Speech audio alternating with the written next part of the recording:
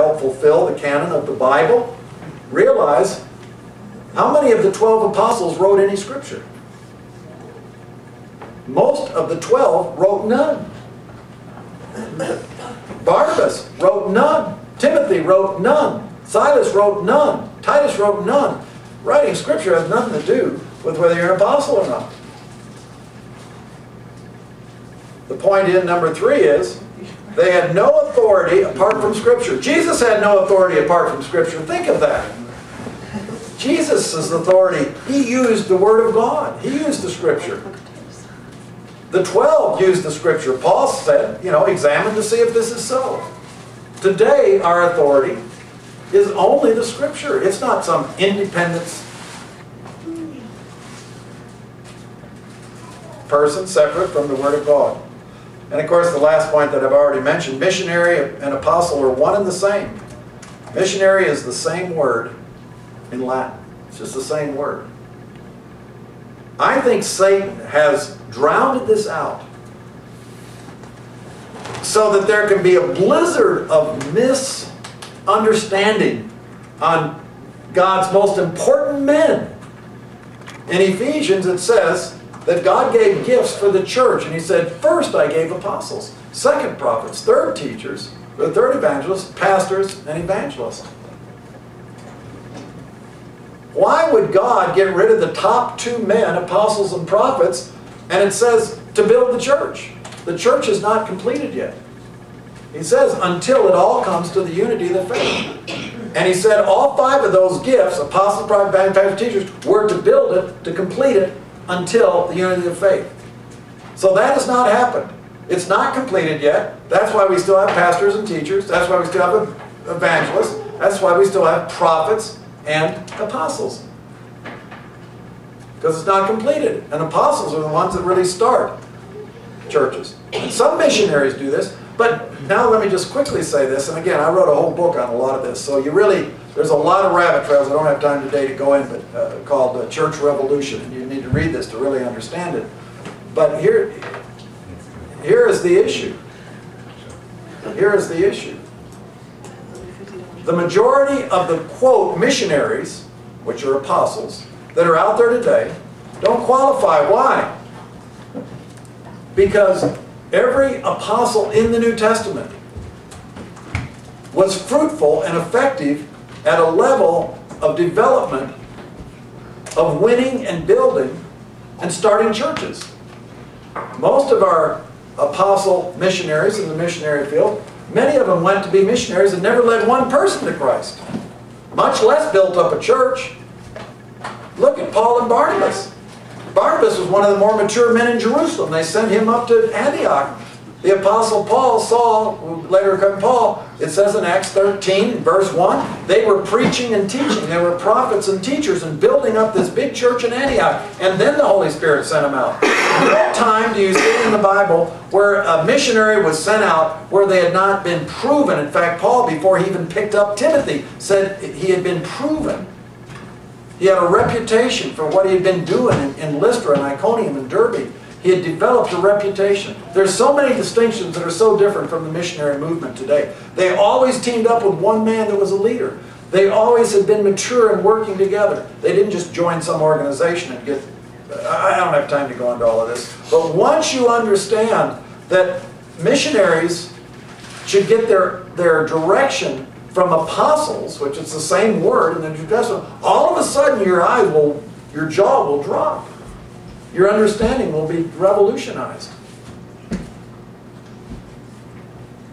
We're fostering millions, probably billions of dollars to men and women in the missionary field that should come home and learn to lead their next door neighbor to the Lord. And if they can't lead their neighbor to the Lord, what are they doing over in some foreign country where they don't know the culture, the language, or anything else? Come home, lead somebody to Christ, then lead 2 or 3 to Christ, then become an elder in your local church. Build that church up, build a few others. Paul never went to Rome until he went to the closest region around, and they spread out and they developed. Same way with Paul. Paul wasn't called an apostle. Timothy wasn't called an apostle at first. He may have been an elder, in fact, in Lystra. And then he traveled with Paul for some time, and then he was later sent out by Paul, and then he was an apostle. But we put people, any young person that gets excited about Christ through some theoretical training school, give them a little sheep thing to hang over their desk, and boom, send them over to another place, learn a language. They are no more qualified to be a missionary than a man jumping over the moon. They need to come back. If you've not led people to Christ, if you've not discipled men and women, if you've not built one church or helped start one church or help increase the development of a church, you do not have the credentials to be an apostle, a missionary. Then you need to come back home and don't give money to people like that. You're hurting them. You're hurting the mission field. You are not helping the work of God.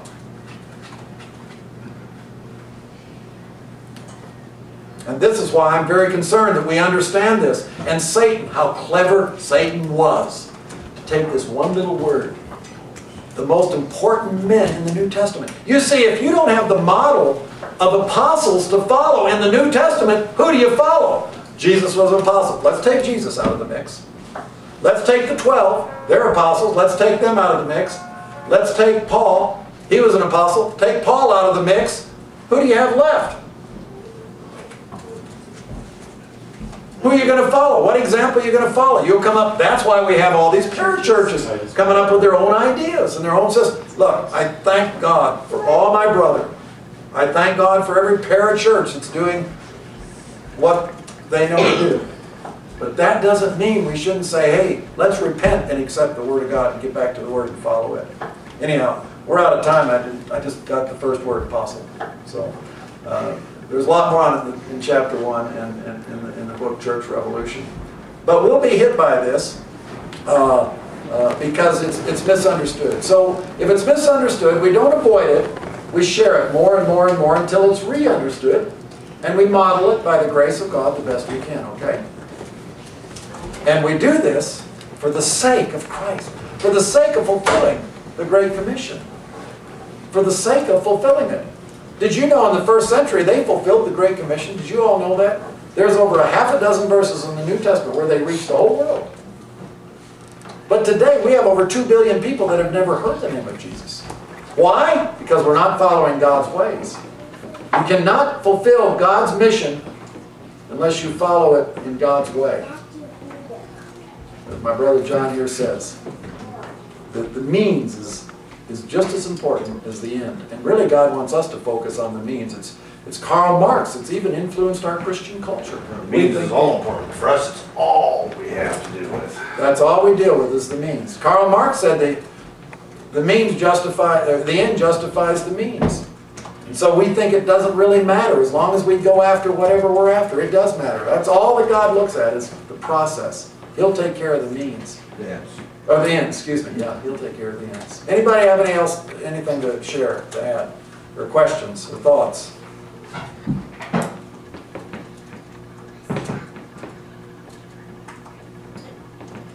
Search these things. Paul said you're more noble if you search these things. He didn't just say, because I'm the Apostle Paul, you got to accept it. In fact, when he said he had authority, he said he used their authority to build them up. Spiritual authority. The reason people are afraid of authority is because they themselves have abused authority. They don't understand authority. Authority, New Testament authority, is love in action. I like this example of authority. When Jesus said, he was washing the disciples' feet. And when he came to Peter, Peter said, you're not going to wash my feet. And Jesus said, if you don't let me wash your feet, you cannot be... Can't have any part of me. You can't have any part of me. That's authority, isn't it? That's authority. You're going to let me serve you. I'm going to use my authority to serve you. And apostles, I mean, what about elders? Where do they get their authority? I'd be more afraid of an elder than an apostle any day of the week. Because an elder is not even qualified to be an apostle. You've got to be more mature, more humble, more of a servant to be an apostle than you do be an elder.